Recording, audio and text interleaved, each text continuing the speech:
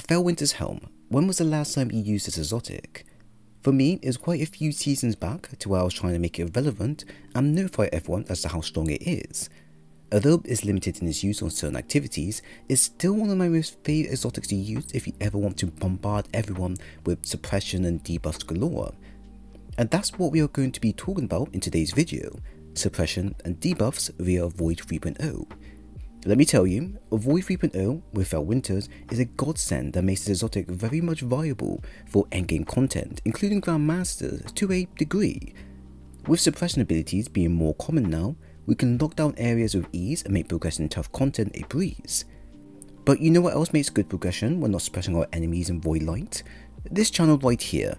So if you enjoy my content, then please leave a like, a sub and turn on notifications, as I would really appreciate it. So for the subclass, we'll be using Cataclysm as it provides the most amount of damage in one go via super use. So to make FELWINTER'S viable in endgame content, we need to understand the exotic's design and function. The exotic allows us to suppress and debuff a target if they are killed via melee or finishers.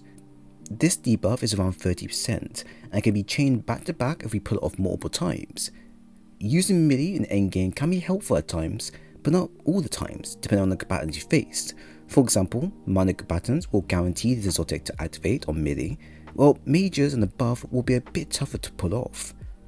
So in this case, we would use the finishers instead, since that's easier to do and safer. So to give you an idea as to how we build around the finishers aspect, let me show you what I am rolling with. For aspects, we have the Feed the Void, where defeating a combatant with void abilities activates Devour for constant health regen. We then have Child of the Old Gods, which allows us to shoot out a Void Soul after using our Rift that will drain the combatant's health, debuff, suppress, and grant us ability energy back all in one. For Fragments, we have Echo Obscurity, which allows us to go invisible the moment we use our finisher, Echo of Explosion, which allows our Void Finder blows to cause a Void detonation, Echo of Undermining, which allows our grenades to weaken by 15%, and Echo of Persistent, which increases the duration timer of Devour and Invisibility. Next, we have the stats and kits being used. We have 80 in Discipline, 60 in Intellect and 40 in Strength, so that we can greatly benefit from suppressing combatants through other means. For mods, we have Volatile Flow that will allow our void weapons to cause Void Explosion, Bountiful Well for an extra elemental well created, Elemental Ordnance that allows our grenades to create wells, Well of Tenacity for the extra level of defense, and Elemental Armaments for allowing our void weapons to create wells as well, alongside the Lucan Finisher mod and Explosive Finisher mod. So the gist of the build is to make it so that every time we weaken a target to a finish level, we can go in, finish them, and then become invisible thanks to the Echo Obscurity fragment. While everyone is dumbfounded, we can then go ahead and get another target and repeat as many times as we like while staying hidden and healthy, and one by one, this can make taking out large groups very easy for a team. On top of that, the Lucan Finisher mod will grant us heavy if we do this on a Lucan High or Champion, while the Explosive Finisher mod will grant us full grenades that we can use as many times we like. It's a pretty straightforward build that grants great synergy and great application with this season's Void update. Now, I've only seen one person do this, and that's another content creator named Truds, who I highly recommend you watch if you like interesting builds like this. It's thanks to him I finally knew how to go about doing the build in general. Now, to make the build even more effective, you'll need some good weapons to back it up, and I have some pretty good ones you can use. Primary wise, we have the Friction Fire SMG with Threat Detector and Wellspring, which are all great perks for a build designed around getting close and getting abilities back. Threat is good as it increases the reload speed and stability and handling of a weapon when in close proximity of combatants, while Wellspring will grant us energy per kill made with it. Ideally, you'll want a weapon in your primary that can be used to weaken a target for finishers, but also grant you some energy back so you can play it safe.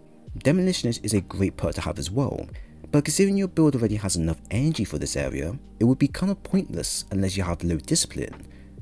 Don't get too hung up on your primary though, as anything is free to go here. For our secondary, we have the Graviton Lance Exotic, a weapon that I love to use for simple effects, but rarely used for how weak it felt on some combatants. It's great to use with Void 3.0 now, as this exotic's effect combined with volatile rounds can make groups of adds disappear within seconds, which is great for getting energy back quickly. This is more of a personal choice, as I wanted to use the new Raid Pulse instead, but can't get it to drop. However, I do recommend you try and get a pointed inquiry scout rifle with adaptive munitions, as it makes it great for usage in endgame content, and its origin trait as well can make doing finishes near bosses a lot more safer in the grand scheme of things. For heavy, we have the Palomar B rocket launcher with ambitious assassin and explosive light, and although not void, it's a great weapon to have as the 2 following parts can make doing extra damage really worth the weight it brings. Now, of course, you can go with the corrective measure instead, since heavy machine guns will be getting a buff quite soon, and this could make them even more viable compared to rockets in terms of ammo usage. For the stats, we have already established that discipline will be your biggest priority in the build, as this will be triggering elemental wells and be acting as support in terms of covering more suppression when needed. Although we have intellect and strength as well, these 2 stats won't have that big of a player role that you may think. Now, discipline at 80 should be survivable enough for the users, as this is to negate the net loss from using the fragment that debuffs our grenades. Following that, we have the Elemental Ordnance mod and Battle for Well mod, which allows us to create wells upon demand for all of our abilities. On top of that, we also have the Absolution mod, which grants us energy to all abilities via Orbs of Power collected, and this will be linked in with the Harmonic Siphon mod so that we can create more wells faster. Overall though, Explosive Finisher is probably going to be the most sought after mod you'll want to use, since it will give you full grenades back via finishers, although this will take some super energy away from you. This is of course fine, as getting super energy back is relatively easy for the build, and we won't use our grenades non-stop as this can backfire if not done correctly. Of course, if you do want to use your grenades non-stop, then get your intellect up to at least 80, or add on the Frontal Wisdom mod so you can make up the difference here and there. Now leftover wise, we have the Machine Gun Ammo Finder mod, which allows us to find machine gun ammo easier, but this can be swapped out for our rocket launcher ammo finder instead if you decide to use rockets more. I've opted into using both depending on the content I'm playing. We then have the Installation mod that grants us class ability energy back from collecting Orbs of Power. Now this should give you a rough idea as to how I put my build together, so here is everything condensed into a list to make it a bit more easier for you. For head, we have Discipline, Harmonic Siphon, Machine Gun Ammo Finder, and Volatile Flow mod. Arm, we have Discipline, Fastball, and Battle for Well mods. Chest, we have Discipline, Concussive Dampener, Thermal Shot Plating, and Elemental Ordnance mod. Leg, we have Discipline, Installation, Absolution, and Well Tenacity mod. Bond, we have Mind Resilience, Lutant Finisher, Explosive Finisher, and Elemental Armaments mod. This is quite a unique take on Exotic that many people don't want to use or don't know how to use because it's not that endgame worthy. Now, for a practically fun build in mind, a Felwinter can make doing Gambit, Strikes, Nightfalls, or any general activity fun, as you have plenty of ways to activate it. Now, when it comes down to endgame content though, that's where it hits a dead line as it's a bit harder to pull off at times. Now, one common comment that many players have mentioned to me before about the Exotic is the lack of synergy it provides in terms of abilities and subclass to use. From the top of my head, both Void and Stasis are the only ones that offer a variety of use around the Exotic with the Fragments and aspects added, and even before that it was just Stasis, Arc and pre-Void at a limited use. And this is still the same, but Void 3.0 has made an exception out of this. Building on the one weakness of Exotic allows us to pocket more often and make it easier for players like us not to worry about activating it at the right moment. Using just finishers allows us to pot the ability non-stop, since finishers are easier to do, and our fragments can support us to the point that going against multiple Lucan Hive or champions can be done easily as long as we get the finisher in first. A great example of this is the Lightblade first room encounter on Master difficulty. You have a ton of different combatants in one small area, and all you need to do is get a finisher on one champion and you can control that area for the majority of the time. If that's not safe enough, they can always use a suppression grenade, which will either kill and trigger void detonators and devour, or stun and debuff them while you do your thing.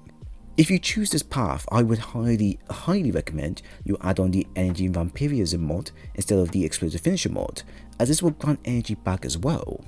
In simple terms, the build can cause a lot of havoc when pulled off right, but you still have to play it safe as you're not invincible. Now, you can stun yourself with your suppression nades if you hit yourself with them, and also getting finishers on combatants can also be deadly if a hard hitting target knows exactly where you are. You also have the issue of GMs to where you have to decide if the risk is worth the sacrifice, as it can help you and your team out if it's pulled off correctly, but if you mess up, then you lost a revive, and it's going to be a bit more harder for your team to get you. I personally believe keeping this to master level content is the best way to play, as that's where the build will feel more at home. Not too tough, but not too easy either. Hopefully once you get the feel of the build, you'll understand where I come from. But if you want to use the Nightfalls such as GMs, then by all means do give it a try. Just be aware of the environment. So if you enjoyed the video, then please leave a like, a sub, and turn on your notifications.